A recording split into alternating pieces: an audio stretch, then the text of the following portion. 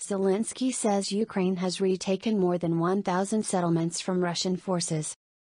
Ukrainian President Volodymyr Zelensky say Ukraine has retaken 6 settlements from Russian forces on Friday, and 1,015 overall since the start of the conflict in February. We continued to restore the occupied territories of Ukraine. As of today, 1,015 settlements have been deoccupied, which is plus 6 in the past 24 hours, he said in his nightly address. It is unclear exactly how much territory those settlements constitute. Zelensky did outline other gains by Ukraine's military in those areas. We return electricity, water supply, communications, transport, social services there, he said. He also stated that the gradual liberation of Kharkiv region proves that Ukraine will not leave anyone to the enemy. Ukrainian lawmaker says situation on battlefield is far worse than it was at the start of war.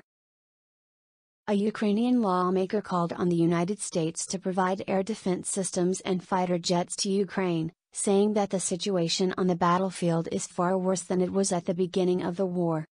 It is hell on the front lines right now, Oleksandra Ustinova told reporters at a German Marshall Fund roundtable in Washington Friday. We keep losing many more men now than it was at the beginning of the war. Daria Kaleniuk, a leading Ukrainian civil society activist, explained we can't win this war with Soviet equipment because a. Russia has much more Soviet equipment, b. we don't have anywhere to get ammunition for this, and c. Russia simply has more people and more troops. Ustinova said Ukraine no longer seeks the Soviet era MiG fighter jets because the war has changed. Instead, she said Ukraine needs the multiple launch rocket system, MLRS, Paladin self-propelled howitzers, and fighter jets like the F-16s in order to effectively counter Russia, and called on the US to begin training Ukrainian pilots to use such jets. Kaleniuk, who said she recently met with Ukrainian defense officials in Kyiv, noted that Ukraine has combat-experienced pilots, who are willing and ready to go now for trainings. They were willing to go yesterday for trainings. But there is no decision to accept them and to provide that because there is no decision to provide fighter jets. The US has begun to send heavy weaponry to Ukraine, but has yet to give them MLRS or fighter jets. Ustinova and Kaleniuk, who were in Washington this week for meetings, said that they believe there is a lack of political will that is needed for the administration to decide to send such kinds of heavy weaponry, and quickly, and the feeling that there is still fear about provoking Moscow.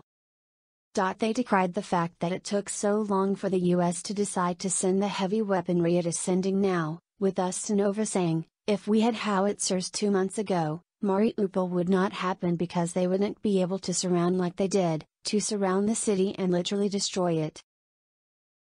For us time means lives, thousands of lives. We've been hearing that it has been unprecedented how fast everything is moving and how fast the decisions are taking. But there has never been a war since World War II like that.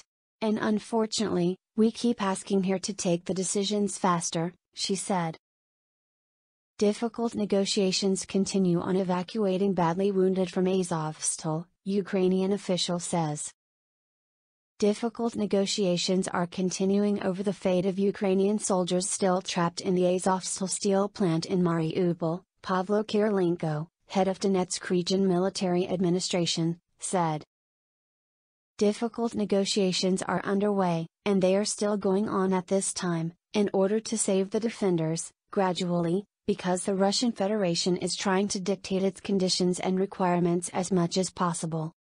Therefore, in the first place, it will be seriously wounded fighters, he said. Kirilenko echoed the comments of Ukraine's Deputy Prime Minister Irina Vereshchuk that the Ukrainian side would not offer detailed comments about the process. We have to talk about it only when people will be safe. Only then we shall give any comments. Negotiations are ongoing and they are really very difficult. Because, first, the Russian Federation always changes them, the conditions. And even those agreements that are reached are not a 100% agreement with Russia, he explained. In the meantime, he said, the Russians continued to attack Azovstal from the air. These are heavy, vacuum, high-explosive bombs, the official said. Vereshchuk has also been speaking about the Azovstal negotiations, apparently seeking to tamp down expectations. There are no miracles in war. There are harsh realities. Therefore, only a sober and pragmatic approach works, she said Friday. The team is working. Negotiations with the enemy are very difficult. The result may not please everyone. But our task is to get our boys out. Everyone. Alive. U.S. Congress must pass Ukraine aid supplemental by May 19 to ensure no interruptions, Pentagon says. If Congress does not pass the $40 billion Ukraine aid supplemental by May 19, it'll start impacting the United States' ability to provide Ukraine military aid uninterrupted, Pentagon spokesperson John Kirby said during a briefing at the Pentagon on Friday. May 19 is the day we really, without additional authorities, we begin to not have the ability to send new stuff in, Kirby said. By the 19th of May, it'll start impacting our ability to provide aid uninterrupted. The House of Representatives passed the $40 billion supplemental this week, but the Senate failed to pass the bill after Sen. Rand Paul blocked its passage. Paul, a Republican from Kentucky, wanted more oversight of how the funds will be spent before agreeing to let the bill go to the Senate floor for a vote. Senate Majority Leader Chuck Schumer has started procedural steps to override Paul's objection, but the bill likely won't pass until next week at the earliest. There is still about $100 million left in current Presidential Drawdown Authority funding, Kirby said. That funding has not been allocated or announced yet, he added. We would like to get approval for additional authorities before the third week of this month so that we could continue uninterrupted the flow of aid and assistance into Ukraine, so obviously we continue to urge the Senate to act as quickly as possible so we don't get to the end of May and not have any additional authorities to draw upon, Kirby said. Russian general implicated in crimes against civilians in Ukraine and Syria met with UK counterpart in 2017. A Russian general, identified in a CNN investigation as responsible for targeting civilians in the Ukrainian city of Kharkiv and his role as the architect of the siege of Aleppo, was involved in high-level defense talks with his UK counterpart in 2017 after receiving Russia's highest military honor for his role in its war in Syria.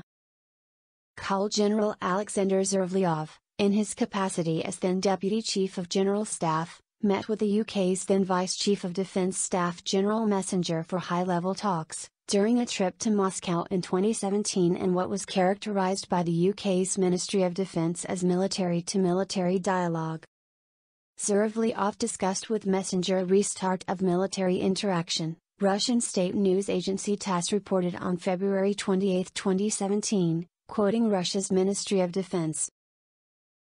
CNN's investigation found that Zurevlyov's leadership in 2016 catalyzed the assault on eastern Aleppo. After he took the reins, the Russian military rapidly ramped up its attacks on the rebel-held territory and completed the siege of the densely populated city, exacting a large death toll and setting the wheels in motion for a tactic that has defined Russia's intervention in Syria: besiege, starve, bombard and grind into submission. His period of command also saw a dramatic increase in documented cluster munition attacks in Aleppo. European intelligence agency analysts who spoke to CNN on condition of anonymity said the pattern of Zurevlyov's behavior in Syria and Ukraine is the same, subjugating cities through terror. Zurevlyov was brought in with the purpose of bringing about a swift capitulation of Aleppo.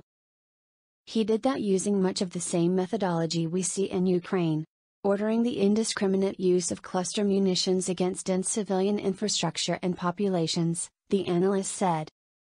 Syrian human rights activists have long called for Russia's general to be held accountable, and a leading UFK human rights lawyer at the law firm Payne Hicks Speech, Matthew Ingham, told CNN, Colonel General Alexander Zurevlyov should have been sanctioned for his actions in Syria, adding, "It is a shame that there was not a stronger response to alleged war crimes at that stage, because that may have affected Putin's Ukrainian strategic calculations from the outset." Neither the US nor the UK have taken public action against Zhuravlyov or other key Russian generals implicated in war crimes. The U.S. State Department wouldn't comment on the specific findings of CNN's investigation but said they continued to track and assess war crimes and reports of ongoing violence and abuses. In a statement to CNN, the UK Ministry of Defence said a previous statement issued in 2017 made it clear that they supported military-to-military dialogue to minimize risk and miscalculation. "We stand by that principle, which is why we gave Russia every opportunity to engage in dialogue this year over Ukraine before they launched their reprehensible and unprovoked invasion," an MOD spokesperson said. What Russian troops left behind on the outskirts of Kharkiv show brutality of war. 2 convoys of civilian cars in one northeastern Ukrainian village speak of Russia's retreat from the area and the brutality it left behind. The first, 3 cars, laden with a priest, dogs and troubled frowns, is headed hurriedly through the village of Staroye Saltiv from the north, fleeing the violence as Ukraine pushes Russian forces out of Rubizhne.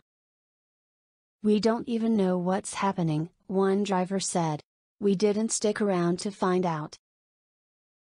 Ukrainian officials said this week that they continued to push toward the Russian border, liberating tiny villages on the outskirts of Kharkiv, the country's second-largest city before the invasion began. The Ukrainian advances threaten the symbolic embarrassment of expelling the Kremlin's forces back to their own border while posing the strategic threat of cutting Russia's supply lines into Ukraine and its forces further south in the Donbas region. The advances have been swift over the past weeks. The second convoy speaks of what Ukraine has found in Russia's wake: 5 vehicles riddled with bullets, 2 torched to cinders. On May 4, Ukrainian officials have said, this convoy was trying to leave the town when it was shot up by Russian troops. The bullet holes concentrate on some of the driver's doors. Children's clothes and toys litter the area around the vehicles. Ukrainian officials said that 4 civilians, including a 13-year-old girl, were killed when Russian troops opened fire on this convoy. CNN's escorts from the Kharkiv City Territorial Defense Force say a tank shell hit one of the cars, explaining how its front section is twisted beyond recognition. Moscow says its forces don't target civilians, a claim contradicted by evidence of apparent atrocities witnessed by CNN here and elsewhere in Ukraine. Magnets, T-shirts and chocolate show off Ukrainian pride and defiance in Lviv tourist shops. Signs of Ukrainian pride are on display all over downtown Lviv, in everything from the blue and yellow flags hanging on walls to billboards condemning the Russian invasion and celebrating Ukrainian soldiers. In tourist shops in and around the historic downtown of the western Ukrainian city, the national colors are printed on a bevy of items. CNN spoke to Oksana Gorjichik, who works in one of those shops. Before the war, tourists would buy souvenirs featuring the city's historic architecture or other local symbols, she said. But since March, her shop began selling products that reference the conflict.